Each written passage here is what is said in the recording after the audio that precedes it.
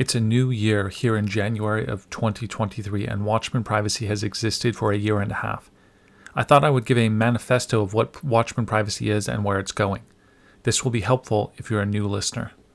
By the way, my name is Gabriel Custodiate. Watchman Privacy teaches people privacy and freedom tactics alongside a contrarian view of the world. The latter part is important. Many of the best episodes so far, I think of Privacy and Psychopaths, Rental Culture as Slavery, and my interview with Jayant Bhandari, take a step back to investigate fundamental problems with our world. If you want to know about the privacy settings of the most recent iPhone update, there are other channels for that. But if you want to know why Apple cannot give you privacy, I have an episode with that very name.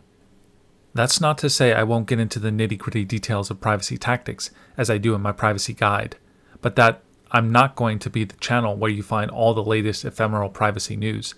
I analyze the news, I digest it, I contextualize it, and I make a themed episode for you. I talk about the fundamental privacy problems of the world. That's Watchman Privacy. It follows that Watchman Privacy will not shy away from the political discussions that are not only important to privacy, but that are the essence of any privacy discussion. I don't care about losing an audience for saying that privacy laws are not only useless but counterproductive.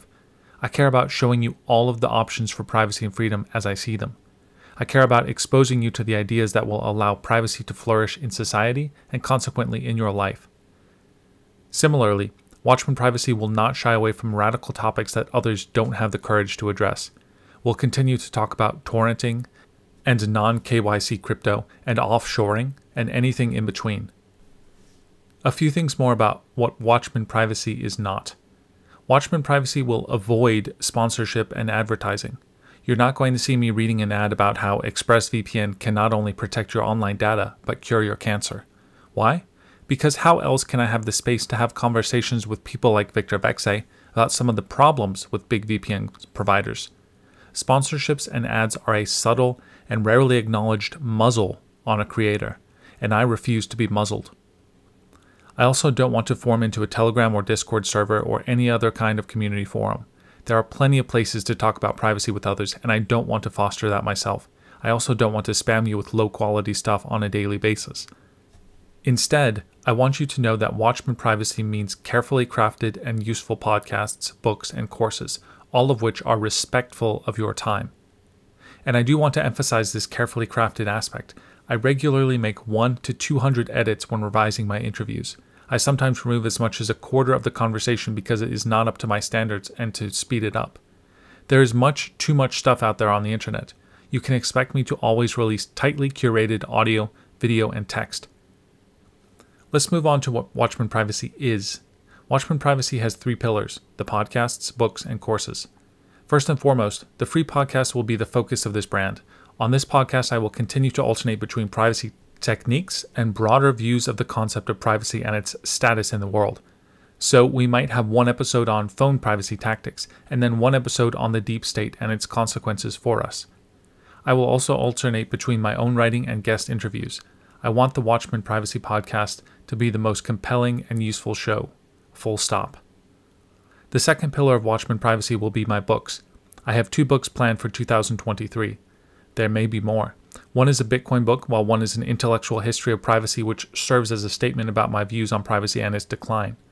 Regarding my current book, The Watchman Guide to Privacy, I have continued to update it. In fact, it's gone through nearly a dozen revisions and an addition of 40 pages from version 1.0 to now. Reading books remains the best way to consume knowledge, in my opinion, and I will continue to deliver them. The third pillar of Watchman Privacy will be its courses. The idea with courses is to have a way to reach a larger audience and to monetize the brand, in addition to offering high-quality tutorials that any privacy seeker should be interested in. I will, of course, continue to publish my twice-monthly newsletter and offer consulting, as well as to be active on Twitter and alternative social media. Furthermore, I do my best to present on other podcasts, at conferences, and to occasionally write for publications. This helps to expand my audience and also gets me writing about and talking about different subjects. That's plenty enough to be doing, and I would encourage you to take advantage of Watchman Privacy in whatever way interests you. So what should you do now? Well, subscribe to the podcast wherever you listen to podcasts, or in multiple places. I'm on Rumble and BitChute and Odyssey, by the way. Then purchase my Watchman Guide to Privacy, subscribe to my newsletter on watchmanprivacy.com, and buckle up for a ride exposing the world for what it really is and giving you the tactics you need to deal with it.